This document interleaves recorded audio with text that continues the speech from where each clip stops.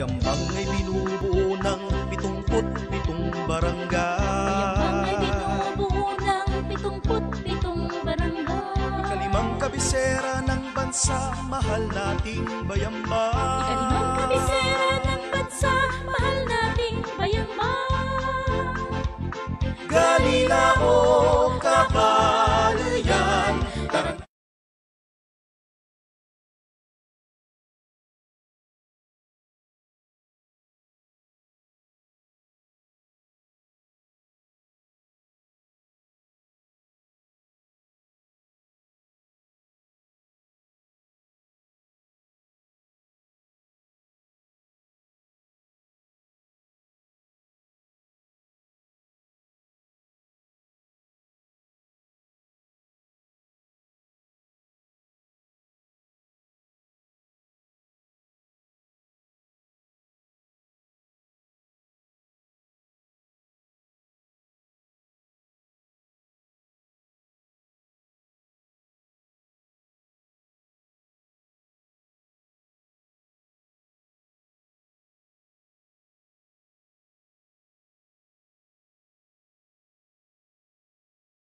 Tarang ito, tayo muling babangon at kakaharapin natin ng lahat. Kasama po ang mga protocols, minimum health protocols na pinapatupad po ng DOH patungkol nga po sa COVID-19. Bago po ang lahat, binabati ko po ang atin pong kagalang-galang na punong bayan, Dr. Cesar Tirado Quiambao, joining us via Facebook Live, as well as our Municipal Vice Mayor, the Honorable Raul R. Sabangan. To the members of the Sangguniang Bayan, we have here present, we have our Honorable Councilor Martin Tirado II, sir. And our Honorable Councilor and the Majority Floor Leader, the Honorable Amory Junio, sir. To the department heads and unit heads present, led by our Municipal Administrator, Attorney Raimundo B. Bautista Jr.,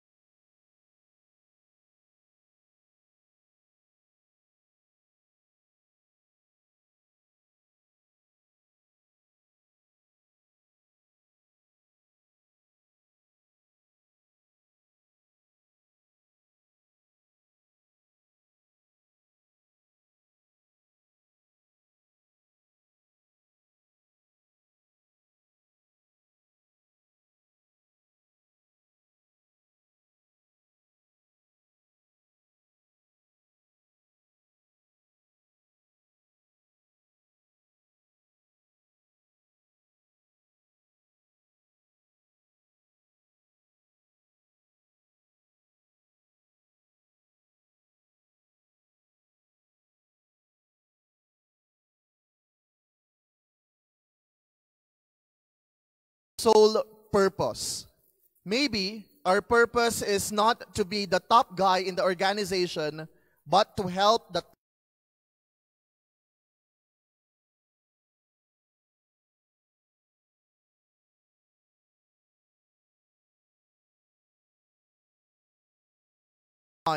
but to help others. We need to know why and what we are called to do. Hashtag passion, purpose, productivity. To formally start this program, ladies and gentlemen, may I respectfully request everyone to please rise as we ask the guidance, blessings of our Lord Jesus Christ through a prayer, after which let us all sing with pride and honor the Philippine National Anthem, the hymn of the province of Pangasinan, and the hymn of the municipality of Bayambang. And let us all recite with pride, integrity, and honesty ang panunumpa ng katapatan sa watawat ng Pilipinas at panunumpa ng mga kawani ng gobyerno through an audio-video presentation.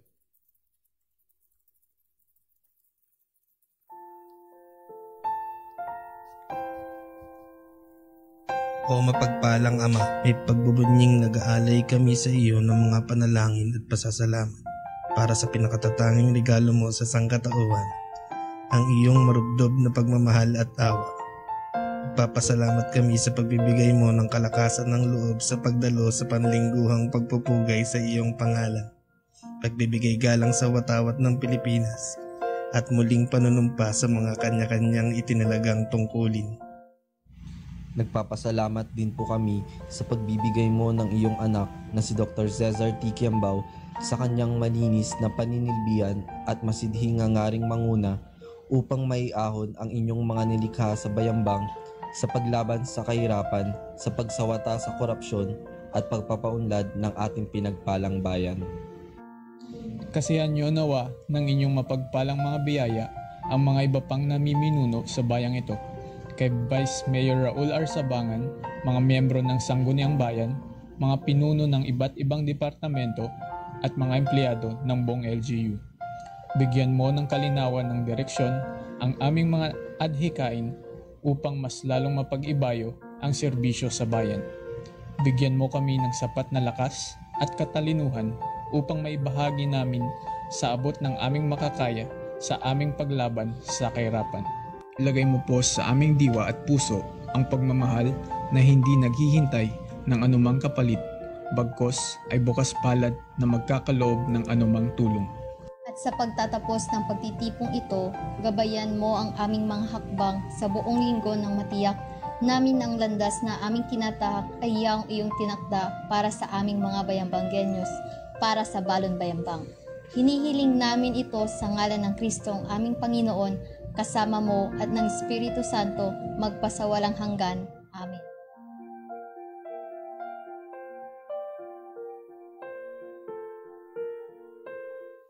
Mga kababayan, ang pambansang awit ng Pilipinas. Kayang magiliw, kaya sa silanganan, alam ng puso, sa dikit mo'y buhay. Lupang binirang, kuya ka ng magiting, sa manlulubing, di ka pasisigil, sa nagagang tutok sa simoy at sa langit ng bagaw, ay hinagang tugla, awit sa pagkayang minamahal. Ang isang ng atawat mo'y tagumpay na nagtitigil, ang bituin at karagya, kailan ang ay magtitigil. Lumanang araw ng walhabit pagsikap, tuwa'y langit sa piling mo. Ang inigaya na pagkay pag-aakit, ang mamatay ng dahil sa'yo.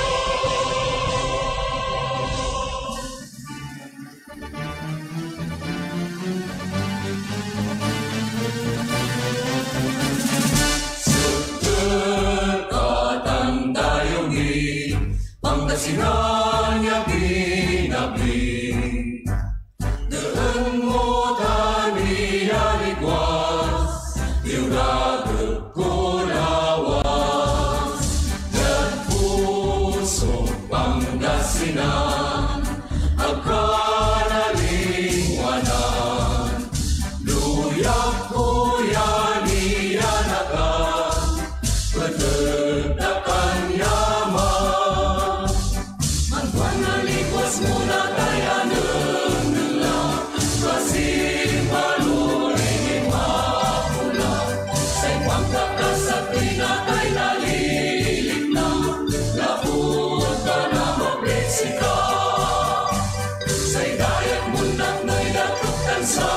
yaman setengah kawalan berian karena tansang mo Pangasinan Oriental lawas Bantayan lawas takkan itang duro Pangasinan arwen kakang bayumuan anang ako punya wala kabangunan ikikinon ko syubawan Pangasinan luyang minatyawan.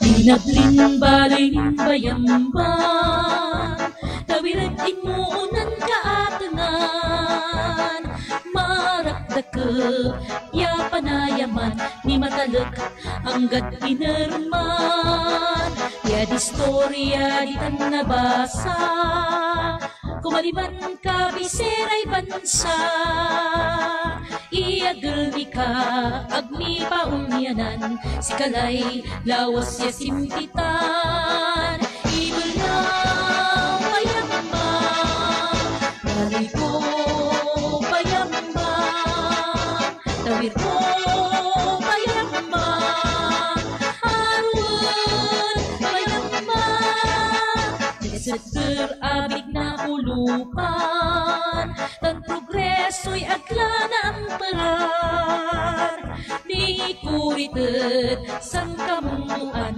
Sang karapuyan ya kalutan at dalan Bayambang balik kong kabangunan Di utal at nutan liknaan Agan balot, anatila Ayala, pinablin bayambang Idol niya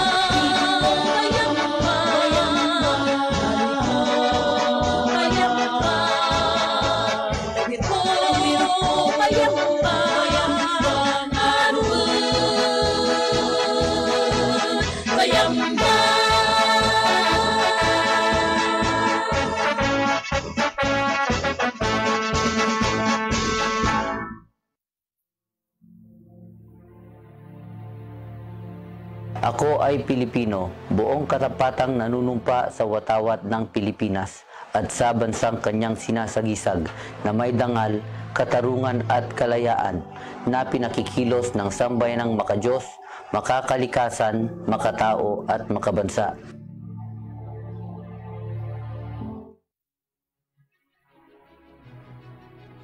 Ako'y kawani ng gobyerno. Tungkulin ko ang maglingkod ng tapat at mahusay. Dahil dito, ako'y papasok ng maaga at magtatrabaho ng lampas sa 3 oras kung kinakailangan. Magsisilbi ako ng magalang at mabilis sa lahat ng nangangailangan. Pangangalagaan ko ang mga gamit at kasangkapan at iba pang pagmamayari ng pamahalaan. Magiging pantay at makatarungan ang pakikitungo ko sa mga lumalapit sa aming tanggapan. Magsasalita ako laban sa katiwalian at pagsasamantala. Hindi ko gagamitin ang aking panunungkulan sa sarili kong kapakanan. Hindi ako hihingi o tatanggap ng suhol. Sisikapin kong madagdagan ang aking talino at kakayahan upang sa antas ng paglilingkod sa bayan ay patuloy na maitaas. Sapagkat ako'y kawani ng gobyerno at tungkulin ko ang maglingkod ng tapat at mahusay sa bayan ko at sa panahong ito. Ako at ang aking kapwa-kawani ay kailangan tungo sa isang maunlad, masagana at mapayapang Pilipinas. Sa harap ninyong lahat, ako'y taos-pusong nanunumpa.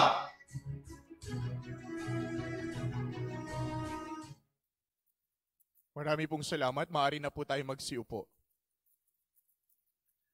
Sa pagkakataon pong ito mga kaibigan, sabay-sabay po nating tunghayan ang iba't iba pong programa, activities, and programs that we have done last week through our Bayambanggen News, our Monday report presented by the PIO and ICT. Please watch this. Kasangga sa sama at totoong impormasyon, kaisa sa revolusyon laban sa kahirapan. Bayambanggen News! Maulan man ang panahon ay sinuong pa rin ng RH1 at RH2 personnel upang abutin ang kanilang target na 95% vaccination laban sa tigdas, rubella at polio para sa mga 0-59-month-old o below 5 years old na kabataan ng Bayambang. Kailangan ito upang maging ligtas ang mga kabataan mula sa mga karamdamang ito at masiguro na sila ay lalaki ng malakas at masigla.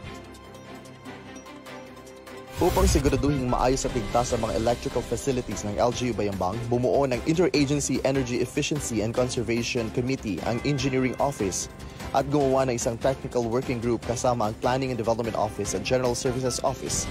Ang team ay nagsimulang umikot at mag-inspeksyon ng energy consumption at mag-impentaryo ng office appliances para sa lahat ng mga departamento. Noong November 11, muling inilunsad ang Bayambang Community-Based Distant Learning Enhancement Program para naman sa mga mag-aaral ng DepEd Bayambang District 2. Nagtungo ang Bayambang Poverty Reduction Action Team sa Hermosa National High School sa pangunguna ni Vice Mayor Raul R. Sabangan kasama ang mga bagong guro na kinuha ng LGU para sa proyektong ito na naglalayong masuportahan ng estudyanteng Bayambanggenyo sa modular o online learning. Noong November 11 sa Event Center, dumalo ang mga punong barangay sa isang webinar ng DILG ukol sa Ease of Doing Business Forum 2020 na may temang Accelerating Local Economic Growth Amidst a New Normal. Sa forum ay tinalakay ang mga pulisiya ng pamahalaan ng pagbabalik operasyon ng mga local businesses sa panahon ng New Normal upang magbalik sigla ang ekonomiya. Kasama rito ang DILG, ang DTI, DICT, Anti-Red Tape Authority at Union of Local Authorities in the Philippines. Narito naman ang mga naging proyekto ng Municipal Engineering Office noong nakaraang linggo. Sa pangunguna ng MSWDO ay nakiisa ang lokal na pamahalaan ng Bayambang sa pagdiriwang ng 20th National Children's Month ngayong Nobyembre na may temang sama-samang itaguyod ang karapatan ng bawat bata sa panahon ng pandemya. Ang tema ay nakatutok sa pagtaguyod ng mga karapatan ng mga bata sa panahon ng pandemya.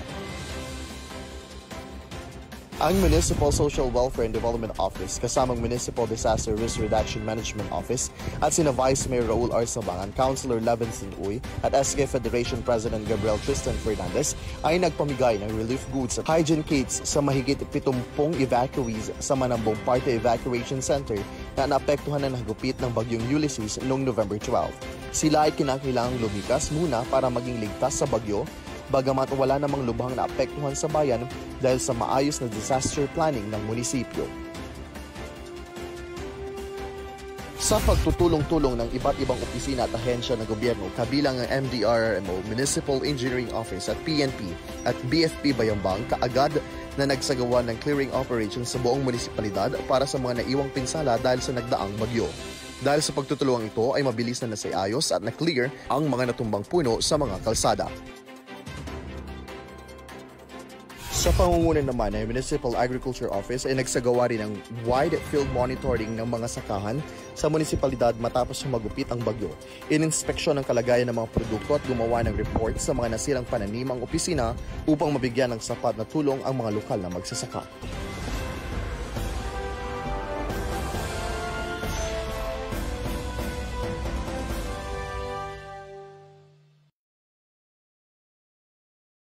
Ladies and gentlemen, the updates and reports of last week's activities. At this point, ladies and gentlemen, to give us update with regard to COVID-19 and some updates with regard, to COVID-19 and other matters, particularly in the massive immunization program, please welcome our chairperson for anti-COVID-19, Dr. Paz F. Valio.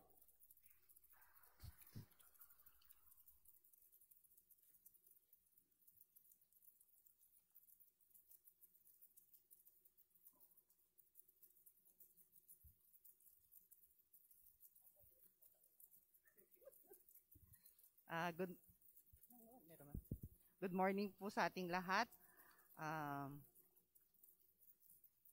Sa ating mong mga kagawad, sa ating pong mga department heads and every one of us here present and all those who are watching via FB Live. A pleasant morning po sa ating lahat. So, last Monday, nasabi ko po na isa lang po yung ating naiiwan na active case wherein siya po ay nasa PPH.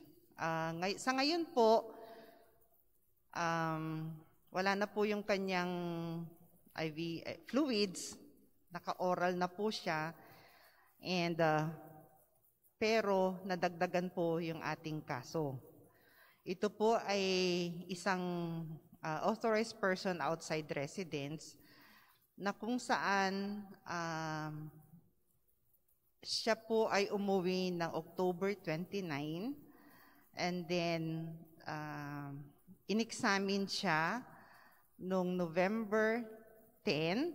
Lumabas po yung kanyang resulta ng November 11 ng gabi. And sa ngayon po, habang kasagsagan ng ating Typhoon Ulysses, siya po ay pinunta na namin sa SG1 at siya po ay asymptomatic. Sa araw na to, gagawin po yung RT-PCR ng kanyang close contacts, although there were 6 of them, buti na lang tong pamilyang to ay hindi mahilig lumabas. So, yung kanilang close contact is 6 lang. Ang kanilang second line is yung mga kapitbahay nila na medyo malayo naman and low risk sila. Okay? So, yun po yung sa COVID-19.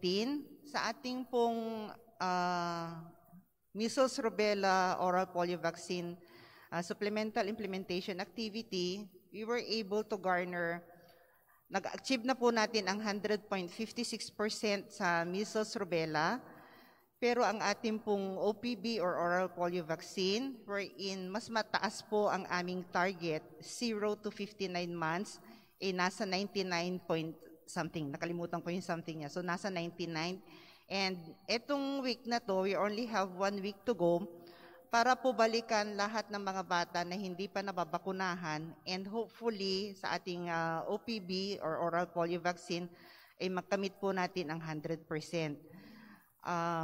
And today po, today hanggang sa Friday, sila po yung kanilang gagawin, ang ating mga midwives at ating mga health workers. Pupunta po sila sa barangays na medyo mababa pa po. But there are barangays naman na kahit na mababa, wala na pong bata.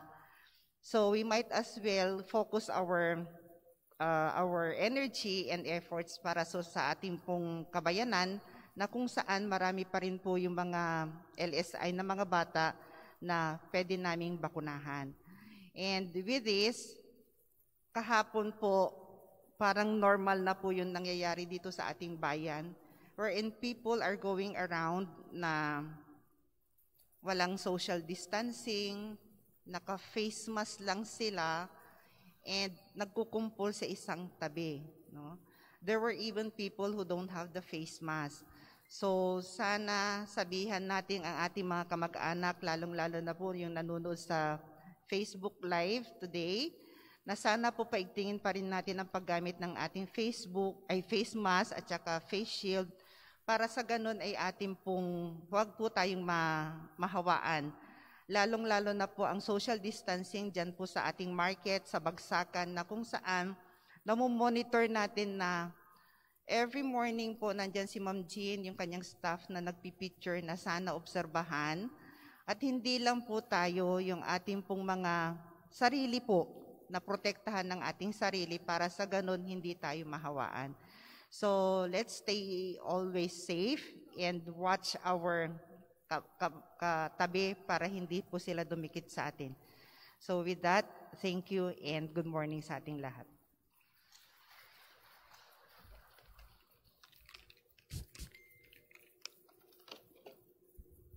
Thank you very much, Dr. Paz Valio.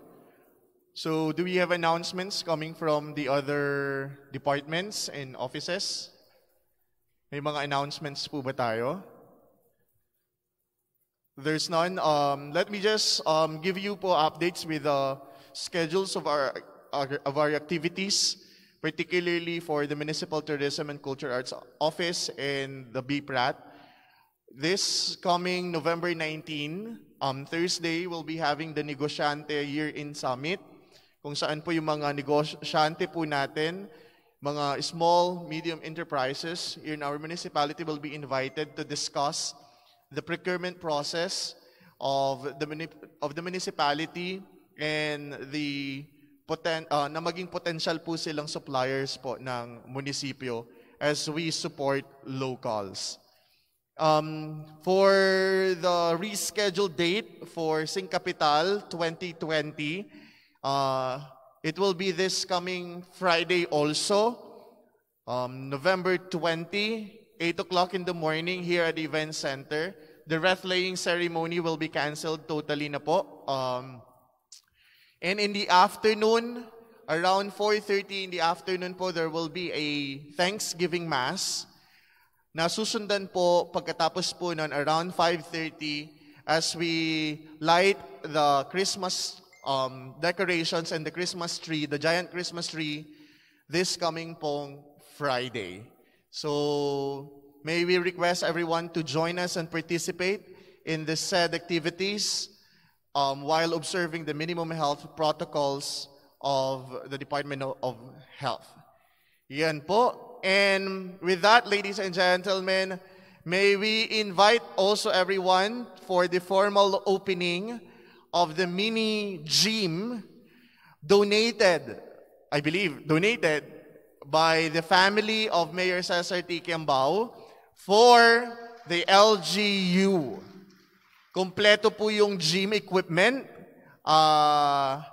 Sa pagkakataon pong ito, pang-empleyado lang po muna ang atin pong mini gym at base na rin po sa protocols po ng COVID-19, 10 empleyado lamang muna ang pwedeng gumamit in a time, in a certain period po. So we have here a gym instructor. We hired a gym instructor for everyone. So those who are medyo tumataba na, pwede kayo mag-gym. I'm not pertaining to myself. Sa lahat ng mga body conscious, pwede tayong gumamit ng gym equipment na inihandog po ng atin pong mahal na mayor para sa isa't isa. Yun po, I believe I have said my piece. Muli, magandang umaga po sa inyong lahat. Mabuhay po ang Balon Bayambang, mabuhay ang bawat Bayambanggenyo. JCat sa Facebook. For those department heads and unit heads, maghintay na lang po ng konti kung pwede po